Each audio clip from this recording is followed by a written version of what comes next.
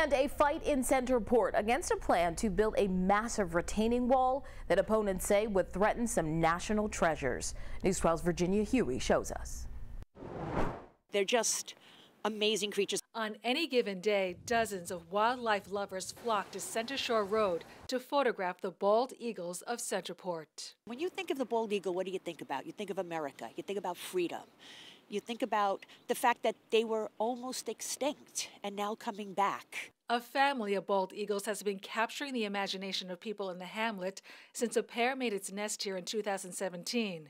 But now many residents fear they'll lose the eagles to development. We feel what the town is doing is wrong, and they should be bolstering the eagles up and not taking away their habitat and their food source. A builder is planning to construct 2 new houses on a wooded hill off East Main Street overlooking the nest.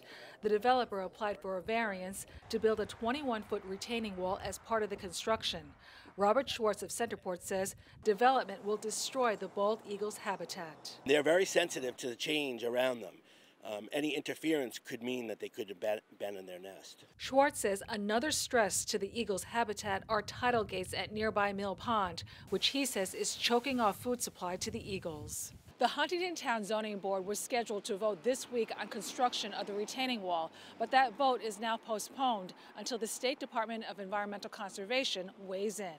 And we follow their guidance. Huntington officials say they're doing all they can to protect the eagles while respecting the rights of the property owner to build on his land. We will get the direction of the Department of Environmental Conservation, and whatever measures they ask us to implement with respect to this application, we will. Many in Centerport, including Maureen Restivo, say they're ready for a long battle to protect their resident bald eagles. There's not enough of them on Long Island, so I hope that, nature wins this time. Virginia Huey, News 12, Long Island.